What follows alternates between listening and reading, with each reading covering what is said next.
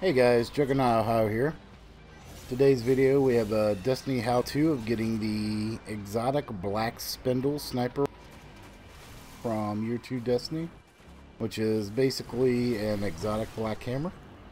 I hope you guys enjoy the video. If so, please leave a like and a sub. And thanks to Serpent Owns and Simply Faultless for helping us go through the mission. And let's go ahead and get started with the video.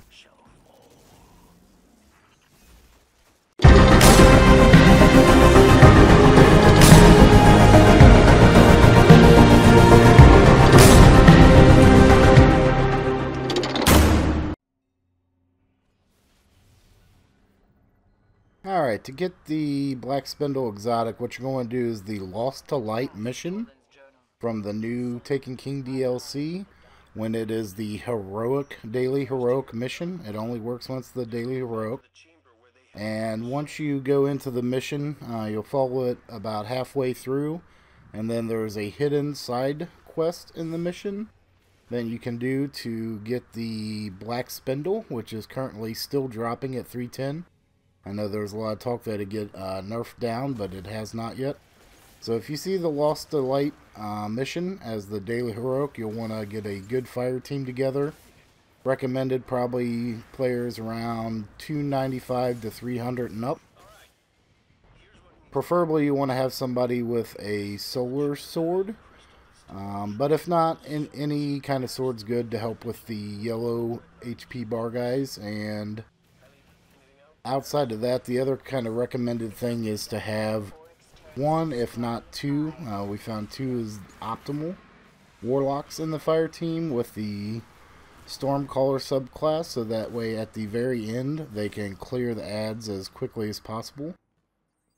So yeah, so once you get started in the mission, you're just going to make your way to the end where the crystal is for the awakening mission.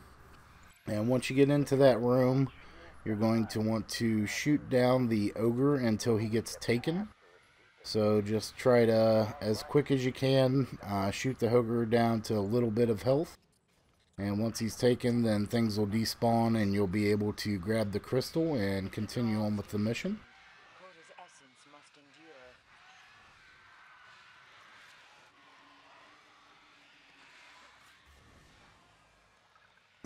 One key thing to the mission is at one point we're going to veer off and go up into Tanix's ship from the strike. So up until that point, the only real requirement is that the whole entire fire team cannot wipe. If everybody dies at the same time or everybody's dead at the same time, then the door to the ship will not be open and you will not be able to complete the quest. So if that happens, just wipe. So here's the ogre. We're just going to take him down until he gets taken.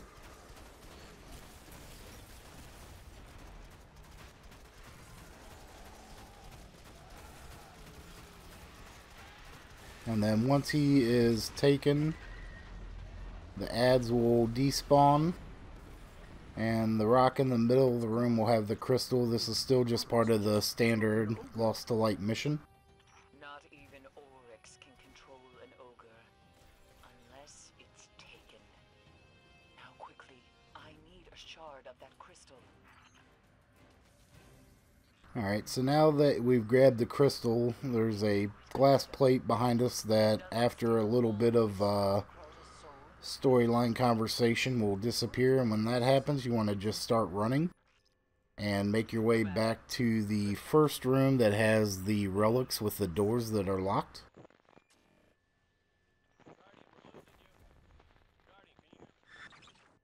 So once the glass breaks, you can just go ahead and start running and make your way to the first locked door. Again, probably best just leave all the ads alone and just run straight to the room with the locked door. If you try to stop them fighting them, you may get overran and the team may wipe and you'd have to start over.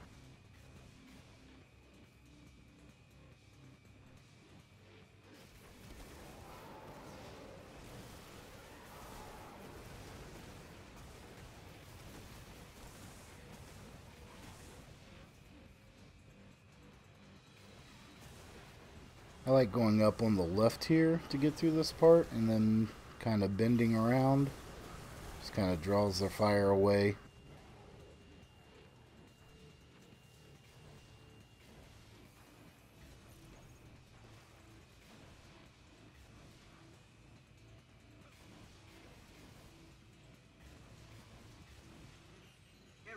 Alright, now that we're approaching the first room here, so once we get in this room, you're just going to want to have everybody kind of kill the adds on the opposite side by the locked door. So everybody just take out the adds as quickly as possible.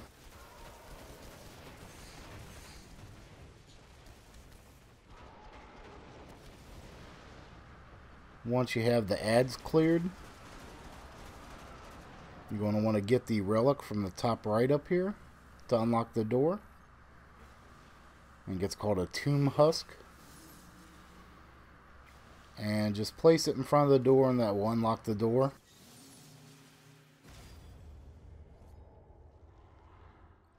Remind me to make copies of this journal.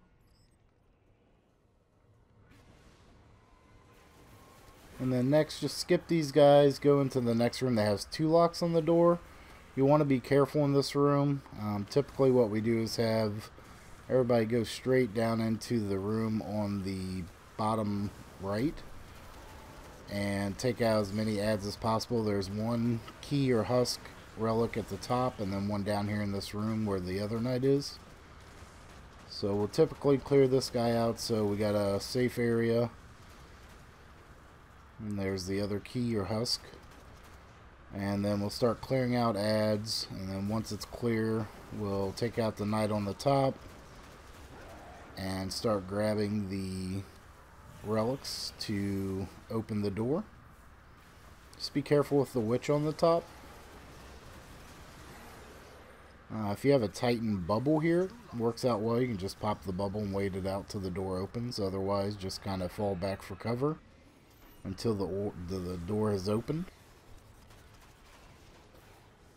And then just make your way through the door. Now the important part is now we're starting into the special part of the mission. In the next room, you're going to want to not grab any of the relics. So just skip the relics here, as you see there on the left.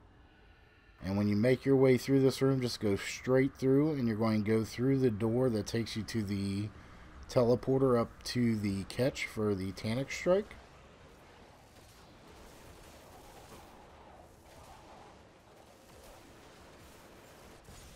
So if nobody's wiped, once we get up here, the door's open right there.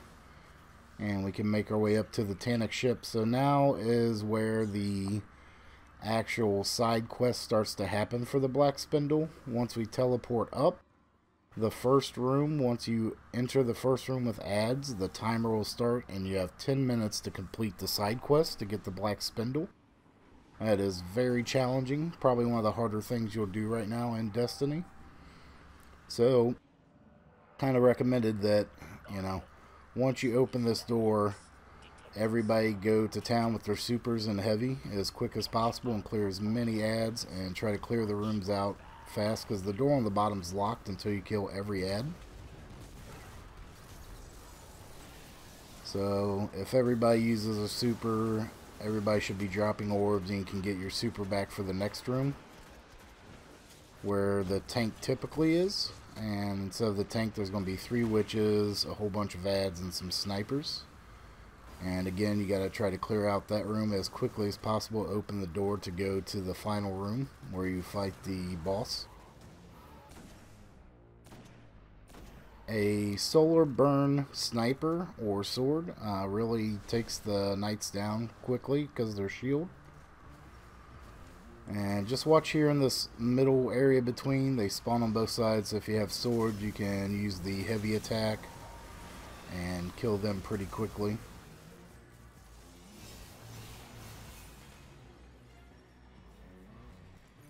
And then again in this next room, you just want to have everybody pop supers and clear the room out as quickly as possible and bring down the 3 witches. There's one in the right hand tunnel, and then 2 down here kind of to the middle at the bottom.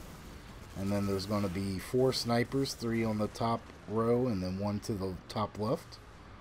So you'll have to take all those out as well.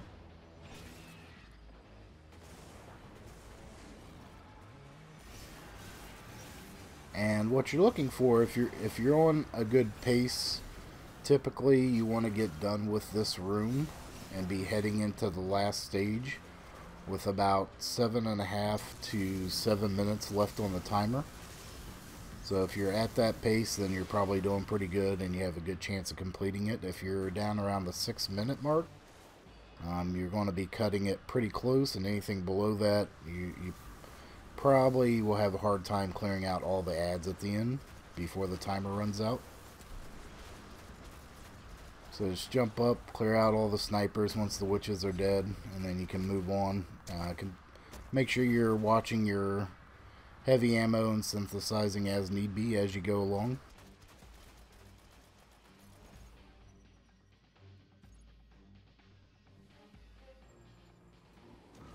Alright, there's going to be a couple knights here and some cabal, so just clear them out as quick as possible with swords. And then you'll move into the final room where there's kind of stay in the main doorway. There's the opening on the left and right. The boss will be up in the top middle where Tanix is. And yeah, you're just going to basically leverage those openings to shoot him. The people with Stormcaller, every once in a while as they get their shoot super, should pop it and clear out some ads just to thin out as much as possible. KWD 420 showed us a trick here that he learned doing it. That if somebody gets on the right steps and goes underneath them in this back corner, and then somebody's in the right window, you can kind of always have somebody firing, because he'll divert the little orbs that make you go blind at either the person on the steps or the people in the doorway, so you can kind of alternate who's shooting based on who the black orbs are coming at. You're just going to want to focus fire on the boss and get him down as quickly as possible. It will take some time. You will die. Maybe multiple times. It is a very hard quest. So just kind of keep going and try to keep doing as much damage to the boss as possible.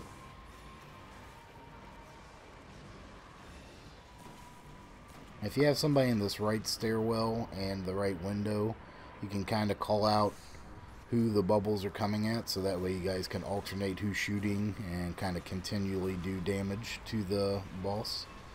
If everybody's up top, you kind of get in a situation where, you know, as those bubbles come, somebody will go to recover for health, and the other guy will be shooting, and he'll get one of those black orbs coming at him, and the other guy doesn't know it, so then he'll move out to shoot, and then he gets popped right away and is blinded and has to move back inside, so you lose a lot of time for doing DPS on the boss.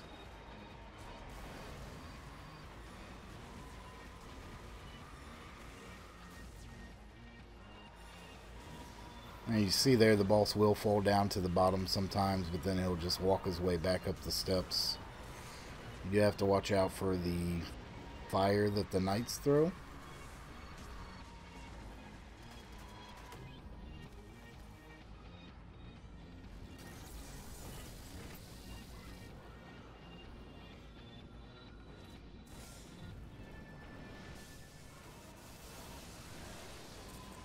There you can see Serpa using his Stormcaller to clear out some ads. And it's good to periodically do that to build up orbs for the end when you have to clear out all the ads. So once you kill the boss, the quest isn't over. You still have to kill every ad in the room to complete the quest and get the Black Spindle. So once the boss is down, basically everybody needs to pop their supers and start clearing out ads as quickly as possible. We found it best that if you focus like Stormcallers on all of the acolytes and smaller ads first, that works the best because they multiply or duplicate. So if you can get them from duplicating by killing them all, then you only have to focus on the larger ads, and that's a little easier to manage. If you don't get them all, then they just keep duplicating and it's hard to clear the room out.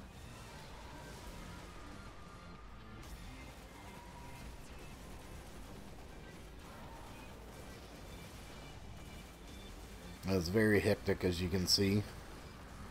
If you get caught out in the open, you will die a lot, as I am.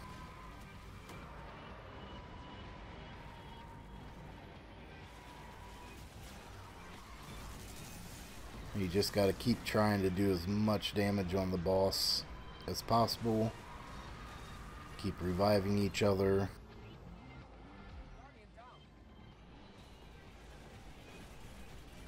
And the revive is important because once it counts down to 1, they can self-revive, but they have 10 additional seconds on top of when you can revive them before they can revive. So, you know, it's an additional 10 seconds per down that you wouldn't be doing damage on the boss.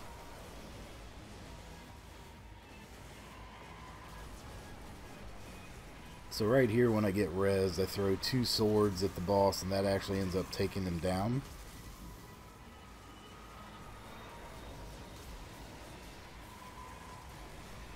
Oh, actually, he's still going.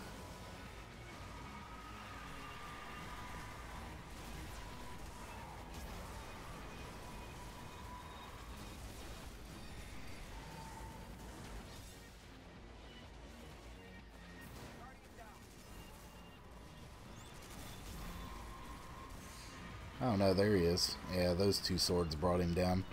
So then, now that the boss is down, you just want to revive everybody, have everybody start popping supers, and clear out the room as fast as you can. If you got 2 minutes, you should be doing pretty good. Minute 30 is going to be tight. Anything under that, it's going to be really difficult to clear everything out in time. But again, the storm calls are crucial for clearing out the large amounts of acolytes that are in the map, and then everybody can focus with their swords or heavy on the larger adds.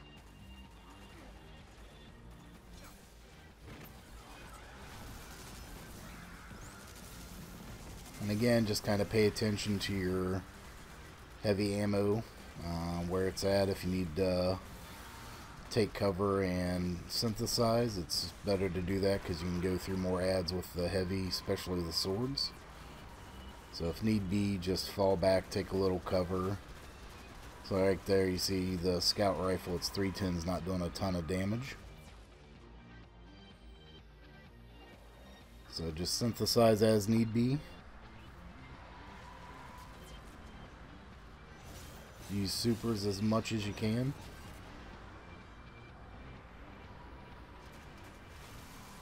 And yeah, once you kill all the adds in the room, this is the final one. There you go. The Black Spindle drops at a 310. Also there I got the Vienna Singer ship, which is a pretty cool ship. It has a black ship with yellow lights and has yellow strobes on it. But you know, that's basically what you have to achieve to get the Black Spindle to drop. It has to be the Lost to Light daily heroic mission. You know, from there you're just going to need to complete that side quest and kill the boss, kill all the adds before the 10-minute timer runs out.